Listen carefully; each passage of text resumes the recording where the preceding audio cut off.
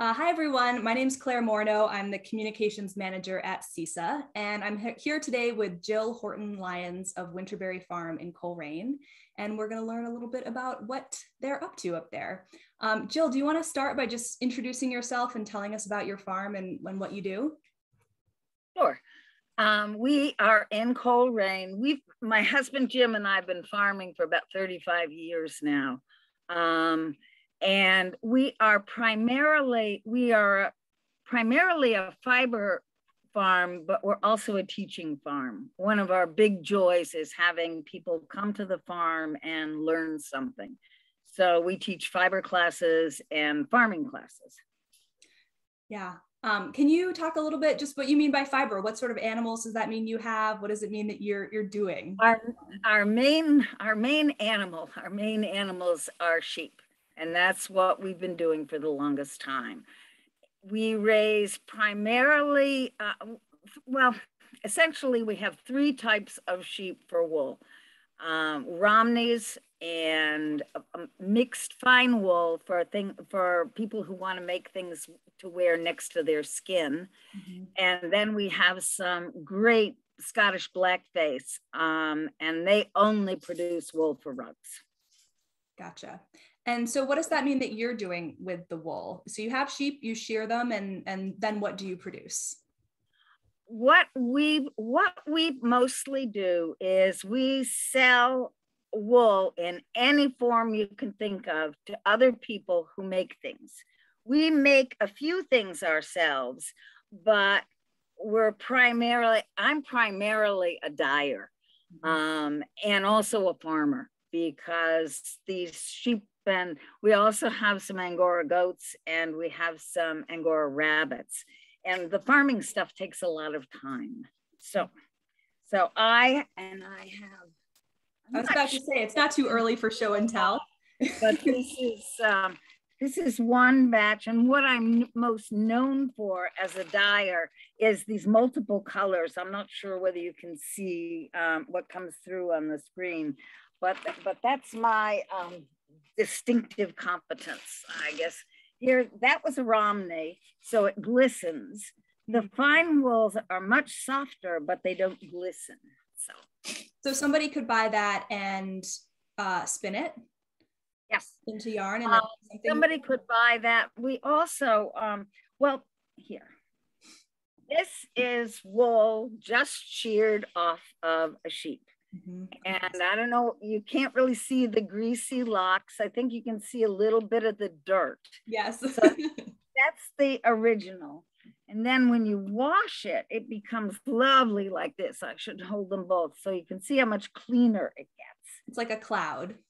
Yes, like a cloud. And then all kinds of things can happen. You can spin it into yarn just in this stage, or lots of times we send yarn to the mill, and they comb it and they make this stuff called roving, which is mostly used by spinners, because they'll split it and use a little bit, and right before your eyes I'm making you a little bit of not very good yarn. That's what yarn is putting twist into fiber. Yeah. That's so neat. And also for felting, you could use that for people do little needle felting projects and all people do a lot of needle felting projects. When we started this, everybody that I sold wool to was a knitter, a spinner, a weaver, that kind of person. Mm-hmm. And they wanted every dye lot. They said, I need at least 1.5 pounds. And now that we sell to a lot to needle felters, they think that this is a lot.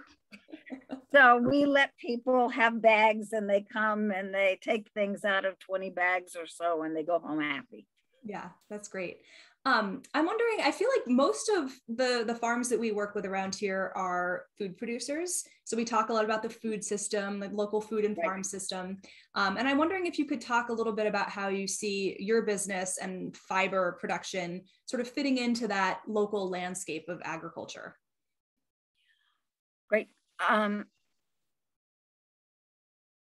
Well, first of all, no matter what a farmer raises, farming is essentially taking care of land. And so it's very important for us, for our sheep. We rotationally graze and we move them along. And what we're fundamentally raising is grass. And the better the grass, the better the sheep.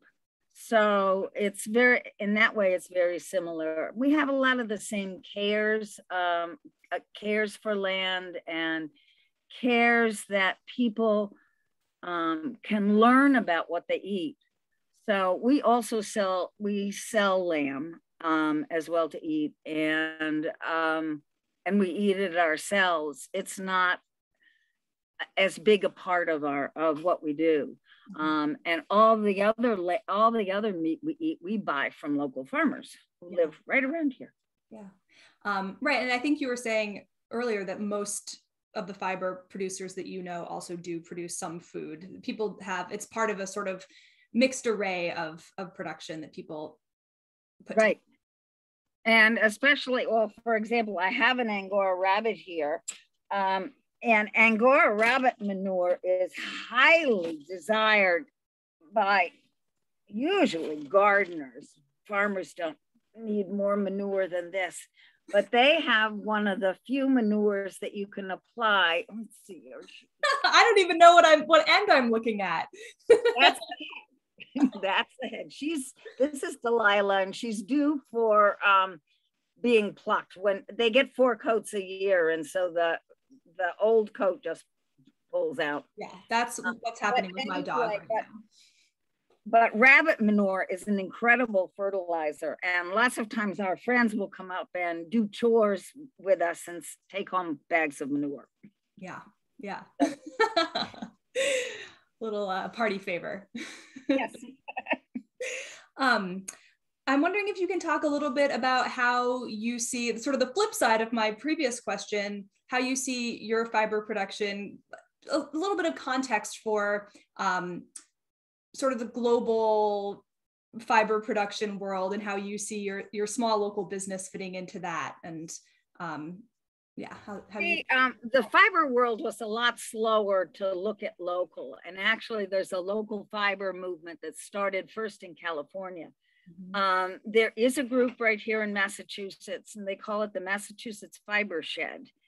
They are encouraging use of local wools. They bought fleece from several of us and had it spun in a nearby mill in Vermont, and then woven by Massachusetts weaver, who then all these people made these wonderful clothes. Yeah. Really almost New York designer kinds of things. So that was, and they had a great show. So it's, what I'm saying is that it's happening. Mostly it's not there yet, but people are beginning to pay attention to some of the consequences of using artificial fibers, some of the and what that's doing to land. Right. So I think there's increasing interest in wool. Yeah, yeah. And one important part of what you all do, at least historically, this is a little bit of a COVID impact question maybe, but education has always been such a big part of what your farm has to offer, which certainly is that sort of hands-on in-person teaching is definitely something that is sort of, locally focused. So I'm wondering if you can talk a little bit about that piece of your work and maybe how it's shifted during the pandemic. The pandemic was really hard. From a sales point of view, most of the fairs shut down, which is one of the big places fiber people sell things. Right. For us, it was really hard because we stopped having our farm open houses. We stopped all of the weaving programs and the spinning programs. So it's been a bleak 2 years. We're very excited. We think that at least open farm, outside, mostly outside activities can start. So we will be open for our shearing day will be open again in March. And then Easter afternoon, we always have an animal open house, and that we'll be able to do. And we hope that people will be able to come up and stay with us for a day for lambing, which is one of our favorite programs. Yeah. Then we'll see about fiber programs. So your annual cycle is a little different than it is for, a vegetable producer. So shearing, that's their annual haircut that the sheep get in the spring. And then at Easter, that's an opportunity to see baby animals. Baby animals, yes. And lambing is when the lambs are born and immediately leaping up and hopping around. Right.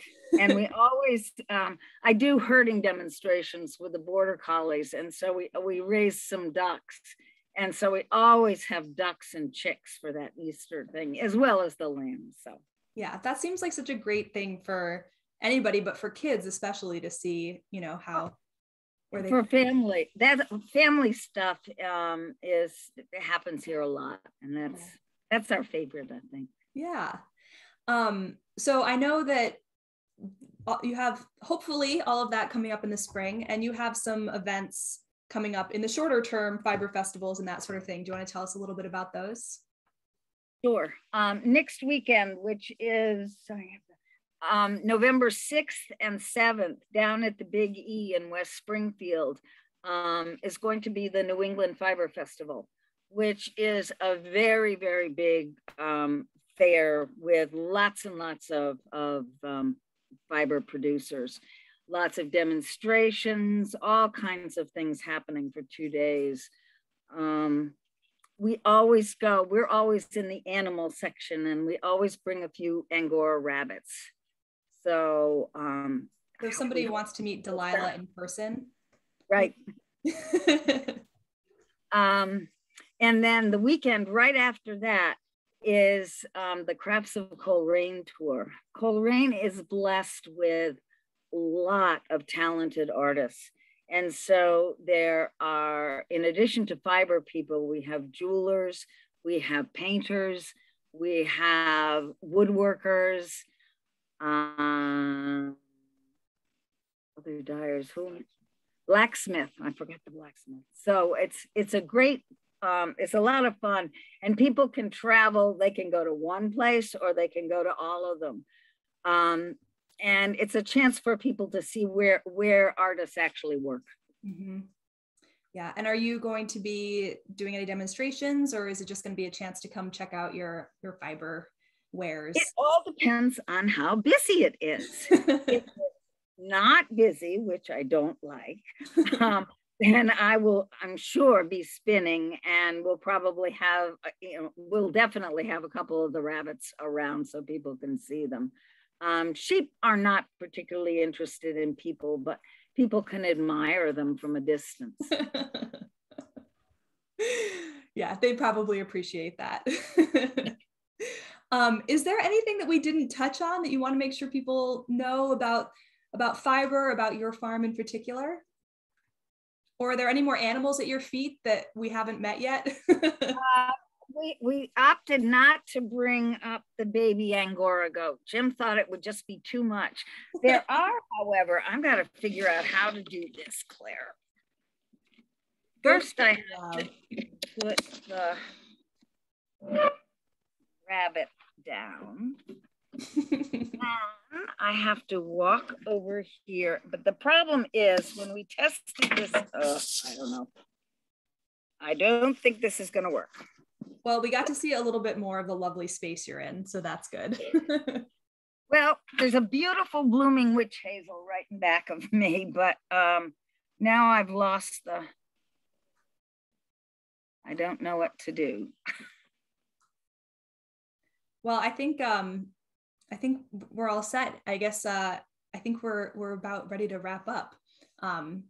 That's great. If I could get the picture back, I would. But I can see you. I could see the top of your head and some sky and trees, which is perfectly lovely. There you are. All right. I can't see you, but that's fine. Well, thanks so much for taking the time to talk to us. And if people want to find out more about you, what's the best place for them to go on the internet or to connect with you? On the internet, but as people scroll down at the bottom of this, there's contact information about both of the fairs. Yes. And our website and some other general information. Yeah, so hopefully people will be inspired to learn a little bit more about local fiber and to meet you and maybe see some baby animals at some point. That would be great. All right, thanks so much, Jill. Oh, thank you.